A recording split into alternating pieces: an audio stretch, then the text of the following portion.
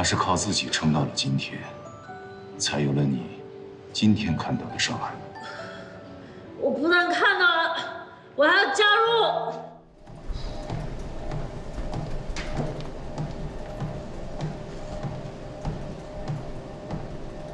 你还真是休假呢。跑步的时候能不能不跟我说话？我就是想多了解一下苏赞，那么点小忙你也不帮我。哎，东京那会儿我可是拼了命的帮你的。数据显示，我们现在的物理距离是526米，理论上我是听不见你说话的。你不是吧？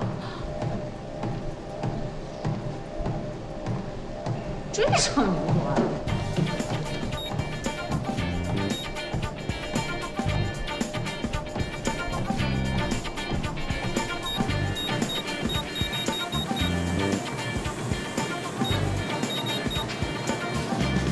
可以说了吗？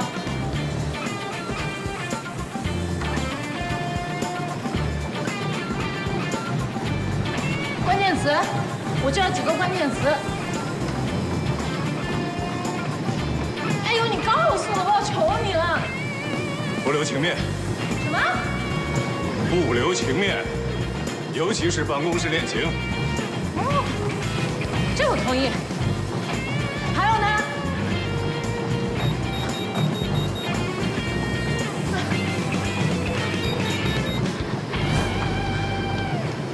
真没想到，你体能不错呀！开什么玩笑？我不当调查师，我就是职业运动员。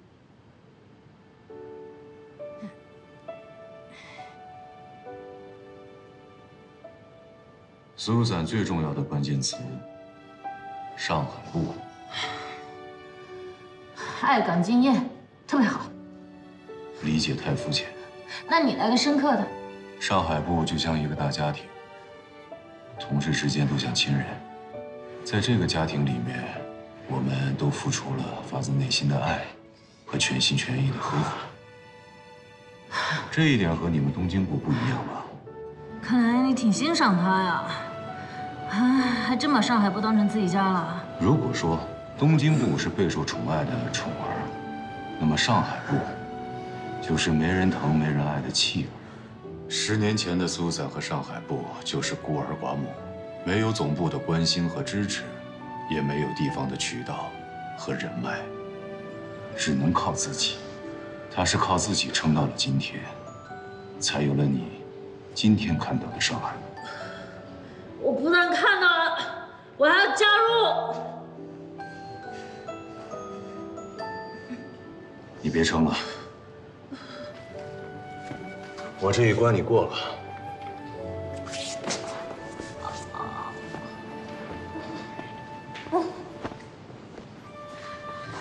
上海部可不是什么阿猫阿狗随随便便就能进的。早上请你吃早点，发现你胃口不错，能吃能睡，身体好，是调查师最大的本钱。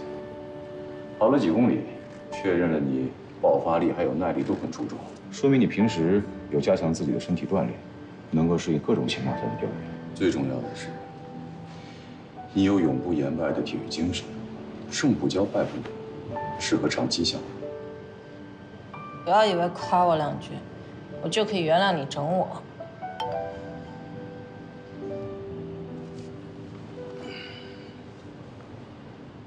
我还有事儿，先走了。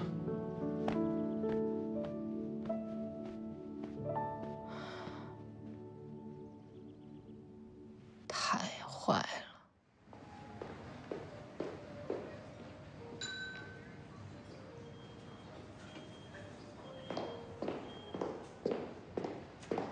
不好意思啊，一大早把你约到这里来面试。昨天晚上 HR 给我你资料的时候已经很晚了，我最近的 schedule 都排满了。我也知道东京部的辞职很仓促，但是这绝对是出于我自己的热情。理解。先拿东西吃吧，这边的早餐特别好，很正宗。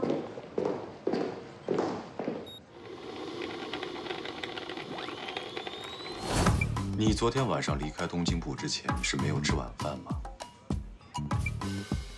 苏珊的关键词之一是自律。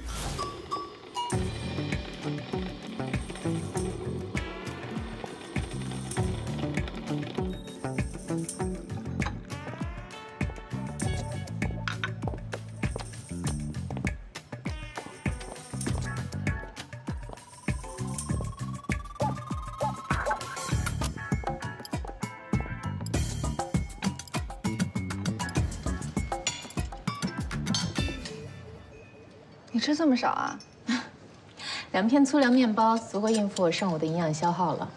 一杯咖啡提提神，这么多年已经习惯了。这种自律，都快成强迫症了。我很欣赏自律的人。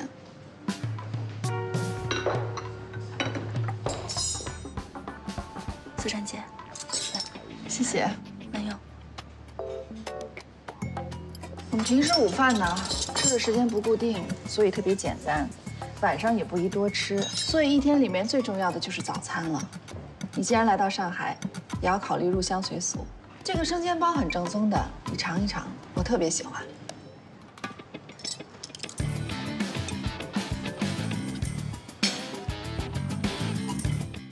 维护商业正义，抵制商业欺诈，这是我加入这份行业的初衷。虽然之前在东京部顺风顺水，但是那并不是我能够实现职业理想的地方。我很热爱这份职业，对于这份职业，我有天赋、有能力、有热情，但是我没有办法认同所谓的灰色地带。我很渴望黑白分明、问心无愧的职场条件。机缘巧合，我因为和风乳业的项目与欧讯上海部结缘。上海部的能力和高效给我留下了非常深刻的印象，但尤其令我深为感触的，还是夏冬他们对于公平正义的守护和坚持。我们上海部确实很不错。